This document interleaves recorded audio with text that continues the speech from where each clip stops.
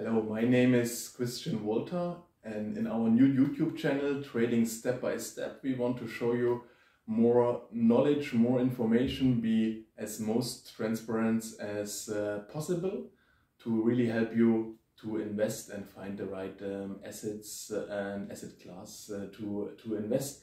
Today we want to start with stocks, and we want to show you the different types of stocks, your duties and obligations when you own a stock, and how you buy stocks with Interactive Broker. Here especially also to show you how to buy fractional shares, because you can also invest in less than one share, what is especially important for stocks like Amazon or very high price stocks. And if you see it simple, a stock is the easiest way to be part or to invest in a company.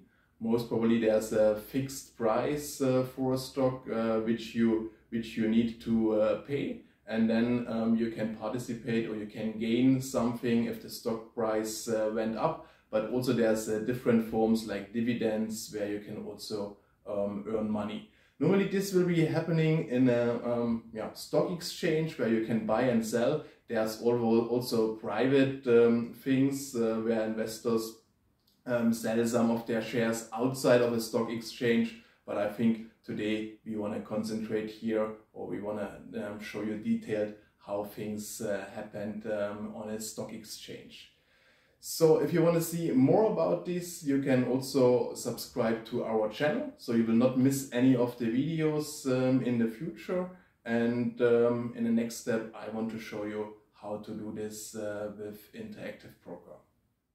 Yeah, now we want to show you how to place an order with Interactive Broker, or here with the Trader Workstation, what we can see. And there's different templates, Mosaic and Classic, but you can also create your own templates. I think it's everywhere pretty simple. You just choose this symbol you want to trade. Let's say, for example, Disney. If you don't know the symbol, you can also type it here or look up for a symbol or for a specific stock. And then I normally do it here in the order entry window, where I select buy or sell, which type of order.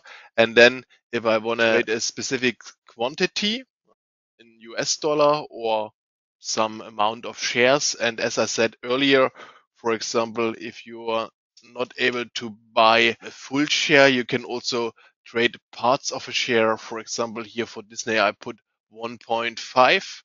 Let's select a limit price and then how long the order should be valid, and then just submit. And as soon as you submit the order, you see it here. You can change it. You can change the quantity. I can change the price here, update it. It's pretty easy if you know where to look. And if you did it a few times, I think you will know all the setups. I think most important is that you are able to buy also fractional shares here. Same way you can do it in the classic trading template, where we have here, for example, order entry window, where you can place or put all the details in and then just transmit it in the same way which I displayed it earlier in Mosaic version. There's many other ways to place an order. I think the best for the beginning is through your account management. And just to let you know, account management, you can't log in on the same time. You can see it here when you're logged in your Trader Workstation. But just to give you some idea, you put here the symbol or the name of the stock you want to trade. Then you get a list where you can see all the different stocks or exchanges where you can trade it.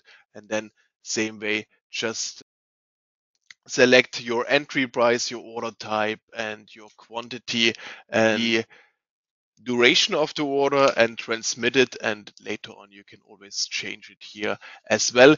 If you want to see more about Trader Workstation and about client management, just click on the link in the video and you will find more information on how to place an order for Interactive Broker. Yeah, what two different types of stocks. The most common, or the two types we differentiate here. This is first of all common stocks and preferred stock. I most think people are trading common stocks and preferred one. To start with this the main difference is here that you have no voting rights. So when it comes time for a company to elect a board of directors or vote of any form of corporate policy, preferred shareholders have no voice in the future of the company. And in preferred stock, one thing is normally also different. It's the dividend.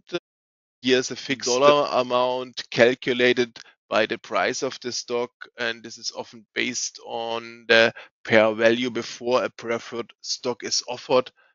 So it's normally a little bit different than what you have in common stocks. And common stocks, I think it's what I would say 80-90% of people have in their portfolio. You can, of course, use all your rights. You can vote.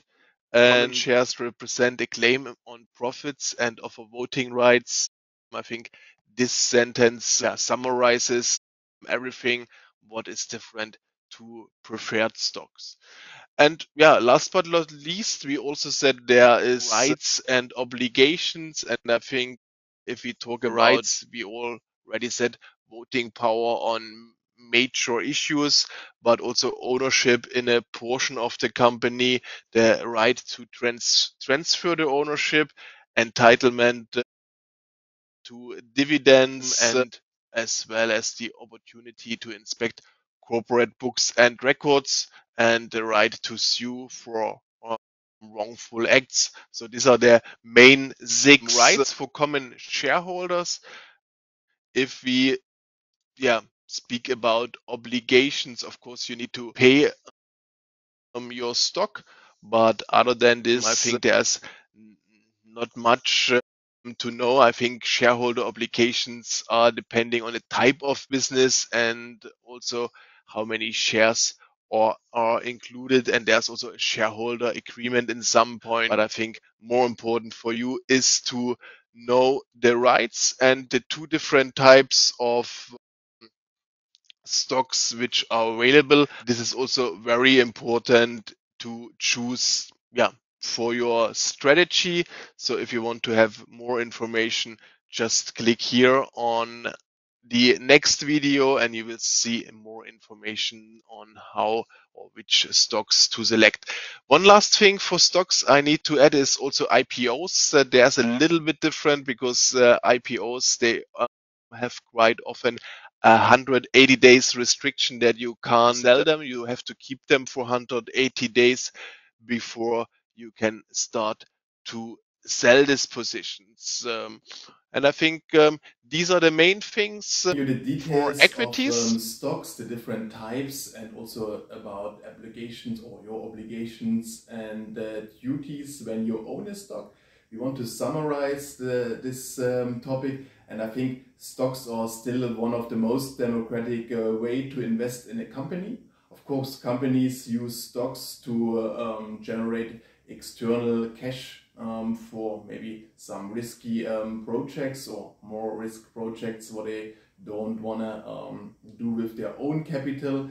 And till the moment, everyone who owns minimum one stock can visit the annual meeting, can ask his questions to the board of directors, and also to get all the information which you need. So I think this is also very important for you to know. And as we seen earlier, you can also just trade fractional shares. You don't even have to buy a full share. So I think even for small investors, it's possible to create a very good portfolio. And I think most investors, most portfolios have as a base shares where they generate their biggest performance until the moment. If you see it on a long term, stocks are still the most profitable investment. And I think if we come to transparency, it's quite simple comparing to other products. I will be happy if you leave any comment, any recommendation for the future, and also like Please also subscribe to our channel so that you will not miss anything in the future. I will be happy to welcome you again, and yeah, stay safe. See you soon.